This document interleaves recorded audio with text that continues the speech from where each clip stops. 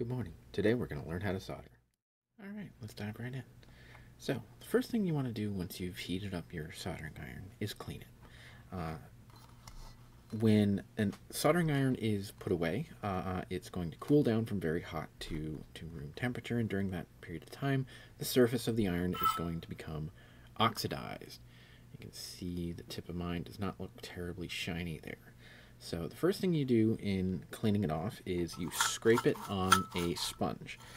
These brass pot scouring pads are excellent for this, as they're not hard enough to damage the iron, but can scrape the oxidation off. A wet sponge is the most common, however. You can see that I put my solder into a mug just to hold it, and looped it through the handle so I can pull on it without having to worry about this rolling off the table on me. Now, first thing we're going to do in cleaning is use the flux, which is a deoxidizing agent built into the solder, which you can see here is 1.8%, and using that flux to clean the oxidation off the tip. Now, the smoke coming off here is as necessary as it is not good to breathe, so you don't want to breathe that smoke in. It doesn't matter if you're using lead-free solder. It's still going to have that smoke because it's still going to have a deoxidizing agent, and that smoke is still not good to breathe. So what we've done here is we put a big blob of solder on the tip of the iron, and it just sort of sits there, and what we're doing is using the smoke as it comes off to clean the tip. As it's smoking, it is cleaning. That's a really important distinction. If it's not smoking, it's not cleaning anymore, which means you're also not going to be able to solder anymore. So making sure that that flux is fresh is an important part of the game. So now that we're done cleaning the tip, we're ready to get started. You can see how my iron is now shiny at the tip. Ooh, shiny. We're ready to get started actually soldering. So let's set up the microscope camera. Okay, let's get started soldering our joint.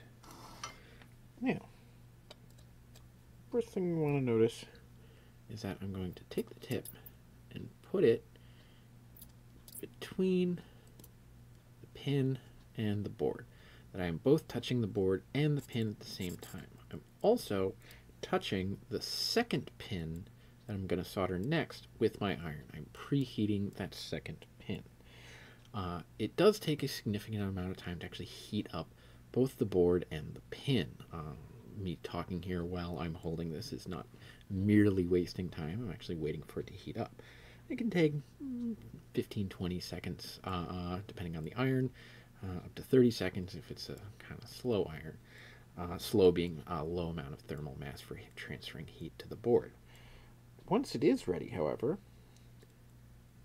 the solder should not touch the iron and should instead flow from the tip directly to the board and the pin. That the board and the pin work together to melt all that solder into place.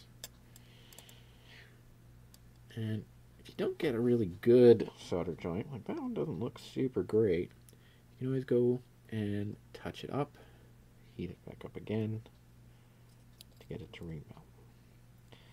Now, if your iron starts to look like mine does here, it's a little bit gray and not quite shiny anymore, that's how you know it's time to clean it and get it shiny again. See, there you go. Time to make it shiny.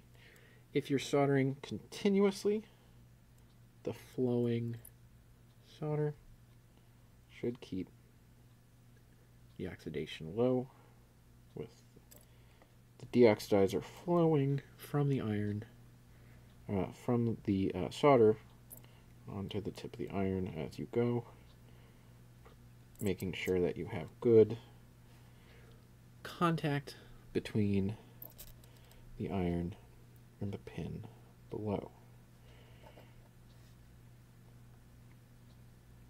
Now, I'm right-handed, which means I'm holding this iron in my right hand, and I'm moving from left to right so that my iron, as I'm soldering this pin, is preheating the pin over here, and a little bit preheating this pin as well. If you're really good, you can get the iron to touch 2 or 3 pins, and simply solder while dragging your iron across. You can see I did a whole bunch of joints really quickly. And then if you're careful about preheating the pins as you go, soldering can go very fast. Now let's take a look at the shape of some of these pins and their associated solder joints. So you can see what looks like a fillet of solder between the pin and the board. This one right here at the very beginning probably is a little light on solder, because you can see as I look at it, I can kind of see a divot there, which you really shouldn't see. So I add a little bit more solder, and now that one has the correct shape along with the rest of them. Here, let's zoom way in on that then. See how that's shaped? Like a little volcano between the board and the pin. Good. So now, let's take a look at a few pins that were not soldered correctly. The ones that were not soldered correctly were done by a student, and we'll just take a quick look at those. However, before we begin showing the bad pins, I should do what everyone should do if they're not going to be soldering for more than a few minutes. You should re-tin the tip.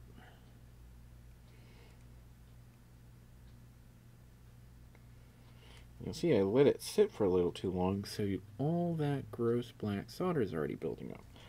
Black oxidation is building up. Clean it off. Get a nice fresh blob on there.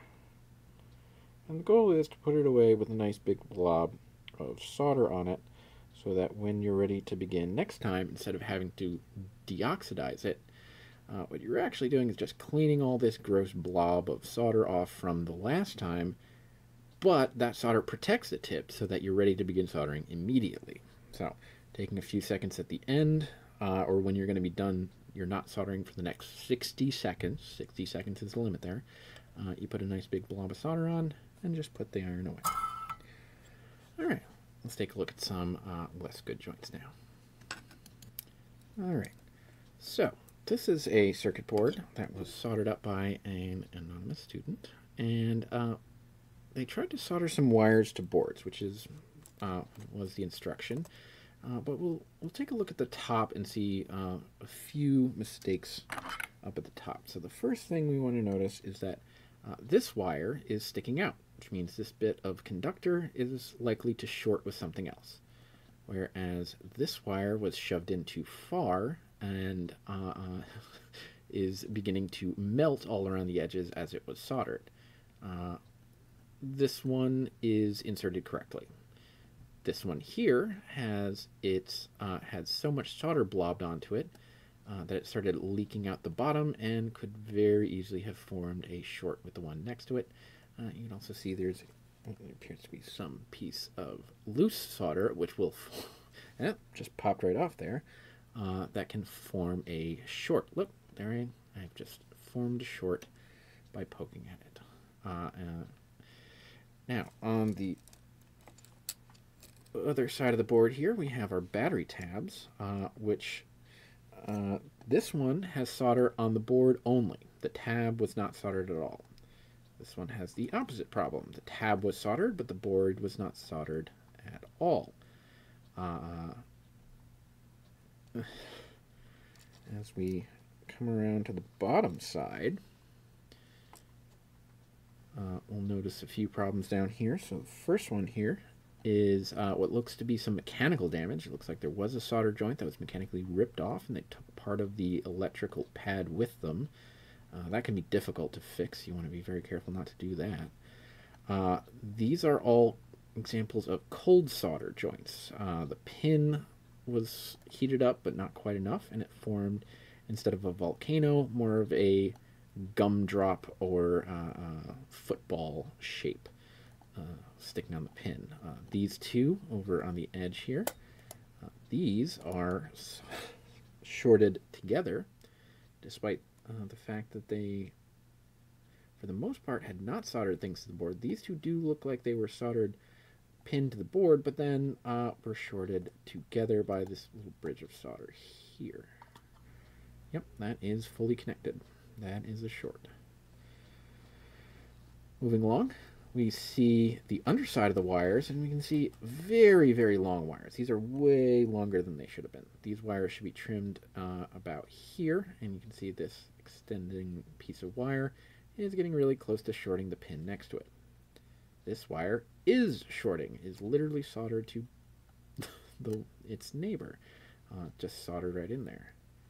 This joint is a cold solder joint. This one is a cold solder joint. Cold solder seems to be a theme on this board.